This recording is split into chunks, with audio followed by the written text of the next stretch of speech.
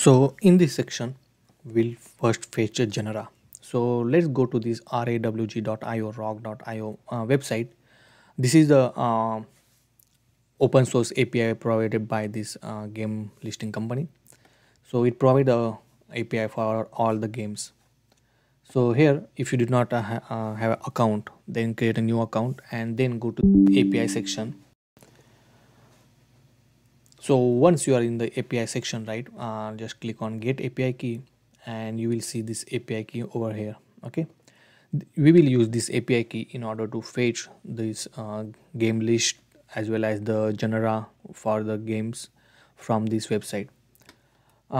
If you go to the documentation of this website, you will see this documentation and all the endpoints to fetch the game listing genera for our application. So right now we are dealing with the genera. So if you go to genera, right, if you have this get list dot video game genera, and by calling this API endpoint and by providing the API key, we will get the response. So in the response, we'll get the name of genera, the ID of that one, and the image background. Okay, the game's code and other fields as well. So this API key and this raw.io API we are using in our application. So in order to fetch data from the API, we need HTTP client to fetch the data. So here we are using the Axios, which is the promise-based HTTP client for a Node.js. Okay, and this is very easy and fast in order to fetch the response from the any API. And you just need to execute this particular line of command in your project to install the Axios. So copy it and go to your project and open a terminal, and inside terminal just paste the command which you copied. Okay, so it will install this Axios dependency for us. Now in our project folder structure, create one folder in source called services.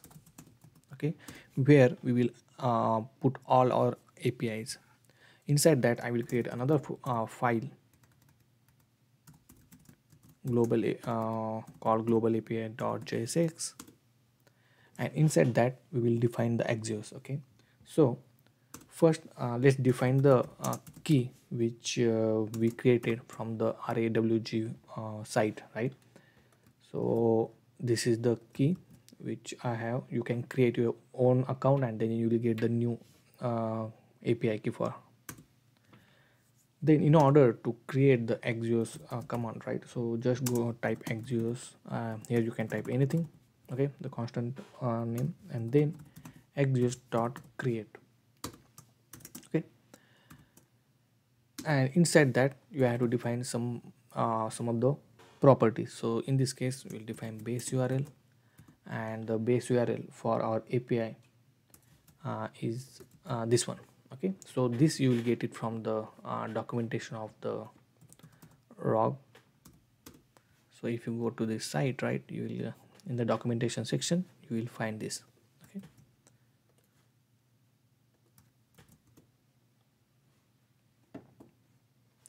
so if you go to the API section,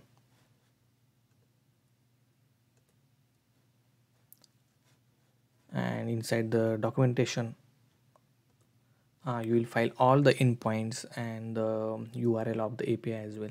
Okay, so we are right, first we will fetch the all the genera for the games. So this is the endpoint. Okay, so if you see, right, this is the endpoint for that one.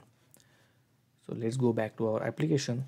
Here we'll create one constant and we can say get genera list. Okay, and just we need to pass the get method. So get, and then the endpoint which we pass.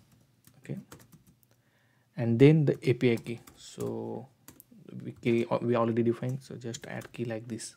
Okay, you can define this key in an environment variable, for the security purpose, but right now for the simplicity I keep in this file only. Now in order to use this particular API, right? In order to execute that API in different component, you need to export it.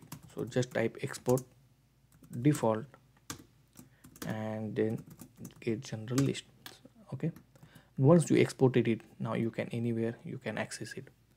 So now let's go back our header.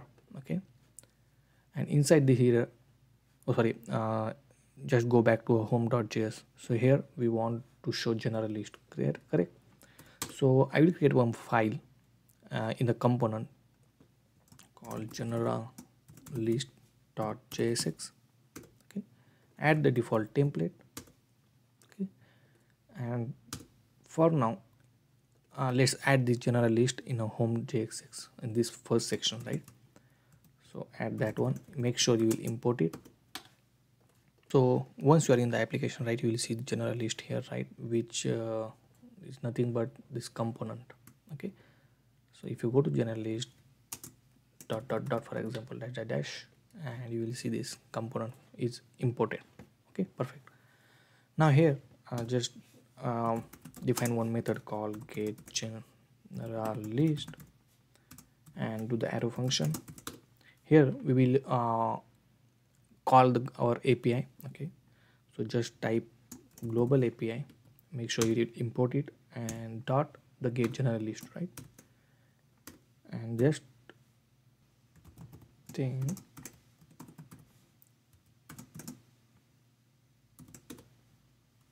and just console it the response. Okay.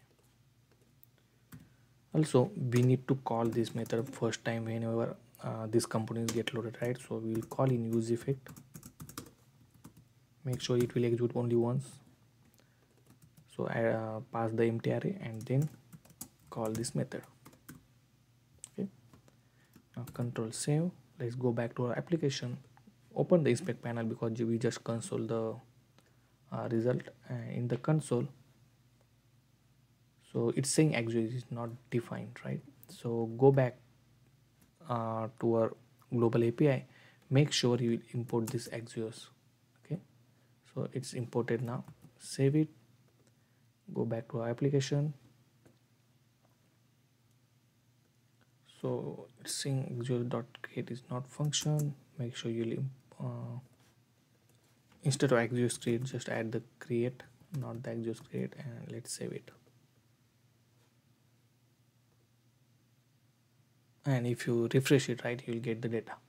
Okay, so right now with the help of Axios, right, we will get this a lot of different objects, but the actual data is in the data field. Okay, and in the data field we have the results where all this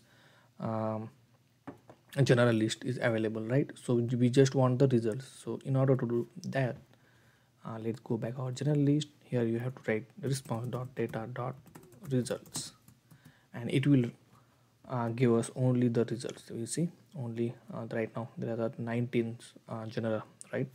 So 19 list of objects we are getting. Okay, so I hope you understand this particular section. Okay, if you have any confusion, then let me know in the comment section. In the next section we will design a components so that it will be displayed on the UI part. Okay, but I hope you understand how to fetch the response from the API with the help of Axios. Okay, make sure here that we did mistake that in order to use the Axios, right, you have to do just axios.create and make sure you import the statements as well. And yeah, so see you in next section.